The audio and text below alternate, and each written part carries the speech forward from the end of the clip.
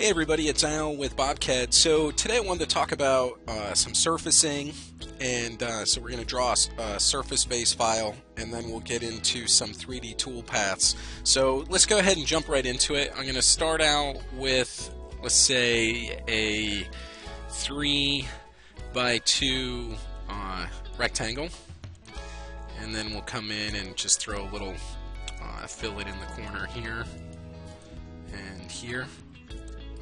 And then I'm going to draw a circle.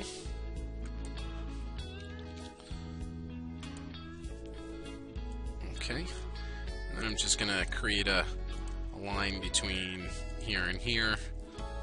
And then I'll go ahead and delete this top half. Now, as with most things, there's many different approaches that you can take. And so this is the direction that I've gone in here. So I have my wireframe. I'm gonna create a copy, so I want to translate this shape back. So I want to move it back in Z, and then I also want to move it up in Y. So we have this transition coming through here. So we'll make this 1.375. We'll make this -4, and we'll choose OK. Alright, so now we have that one there, and then from here I want to move this one forward, so we'll do utility translate.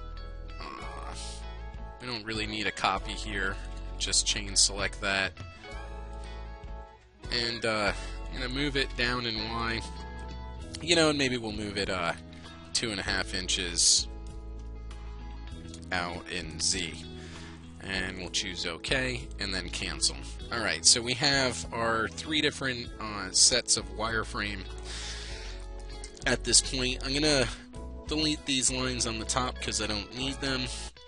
I'm gonna create a new layer, make it active, change my drawing color, and then let's go ahead and do some surfacing. So there's lots of different surfacing options, and in this example, I just want to use a cross section, so I'm going to shift click here, right click OK, and that gives me my first transition, and we'll choose OK. The next thing I want to do is I want to continue to draw on this second layer, so I'm going to make the first layer active, I'm going to hide the second layer, and then make the second layer active, so this way I can draw and they just get blanked out. We're going to do a cross-section surface from here to there. Alright, so that's what it looks like there, and we'll spacebar, right-click OK. So that's good. I'm also going to do an Extrude Curve here, and this one's going to be along Z, and let's see which way this is going. Okay, so we're going to just pull this one out a little bit. That one will say 2.5. Okay, and then we're going to do the same thing over here. Like that, 2.5. Okay. Alright, so at this point we have our blended channel that we're working with. So we're on an angle, we come down, and then we blend from this channel out to this radius, and that radius then continues on. Now again, we just have surfaces here. That was just a quick example of surfacing. Alright guys, so picking up where we left off, we have our surface model, and then we want to lay down some toolpath for this. In this example, I really want to focus on finishing, so I'm going to run my stock wizard. Not so concerned where my stock is, and my 0 I'm just going to pick up back here. I do want to make sure my 0 aligns with the part, even though I've drawn the part basically extruded in Z. I want to change that so this vertical line here represents Z, so I'm going to do Z direction and click on this line, and then I'll swap it so that's positive Z, and then I want X to be this orientation here, and then I'm going to swap my Y direction. So I have X, Y, and Z as far as my orientation. So I'll choose OK. Let me go ahead and blank out the stock model. Okay, let me load up a 3-axis toolpath. I'm just going to select all the surfaces. We're going to look at a planar toolpath. Set up a ball mill, that's fine. Okay, I'm going to make this 0 degrees, and everything else is fine. So I'm going to go ahead and compute this, and what you're going to see is just the surfacing toolpath to run back and forth over the model. Now, one of the things you'll notice is that this vertical wall here, there's really no toolpath being generated on it because it doesn't align with the step over. The step over isn't to the surface, it's to the XY plane. We were able to generate some toolpath along this surface here because you can see it flares out a little bit. This top view probably helps understand the step over a little bit better and why we're missing these surfaces here. So the planar, that's a great option for you. You can go back and forth, cut along the model.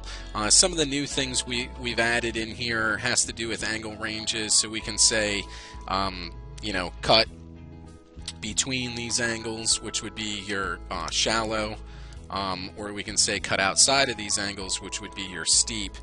And you know, the software will adjust where that toolpath is generated based off those angle ranges. Not really what I wanted to focus on in this example, just kind of touching on that real quick so you can see how the toolpath being generated is affected based on your angle range. Okay, so planar, very common. There's actually a lot of really new facets to the planar that can be very useful, but one of the things you'll notice is that, you know, we're not getting a consistent finish on both these walls and the floors. The next option really to look at would be the equidistant. So we can use this equidistant. We're going to use just the default settings again. We'll just leave them the way that they are. We'll finish this, and let's blank out our planar, and then we'll compute our equidistant. And you know, in this example, you're going to see that we'll get a more consistent finish on the part, and it will actually be detecting the vertical walls as well.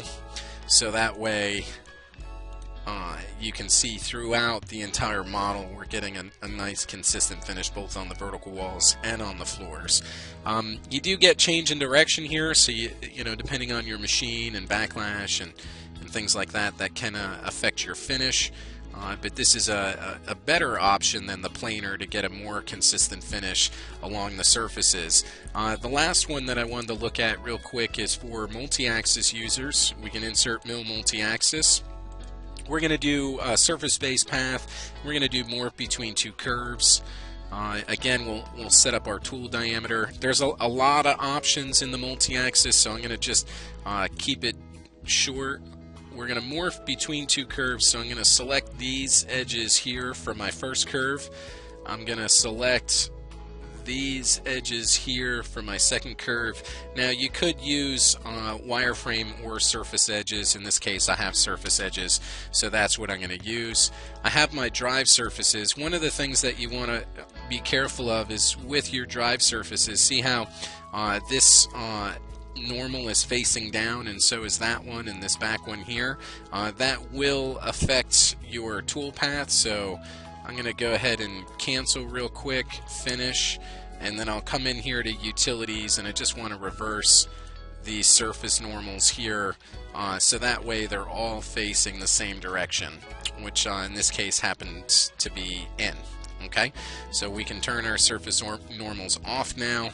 We can get back into our multi-axis, select our drive surfaces. We'll go ahead and select everything here. A couple of other options, but we'll do two-way cutting, so we'll say zigzag, tool axis control is going to be for 3-axis. I'll go ahead and compute this the way that it is now. And here we can see our tool path going back and forth. Now, we're going to see some retracts back here. I'll address that in just a second, but you will see how the tool path starts from the tangency point, and then it blends following the drive surfaces from one end to another. If we wanted to clean up these rapids here, what we can do is get into our links page, and right now our gaps, we're going to clearance, so we can do a blended spline, recompute, and then now you'll see that smooths that out quite a bit. So 3 different finishing toolpath options. Just a quick overview. If you guys have any questions, comments, feedback, please reply back to the Facebook, the YouTube, or whatever thread this video may be posted in. Thank you so much, and we'll see you in the next video.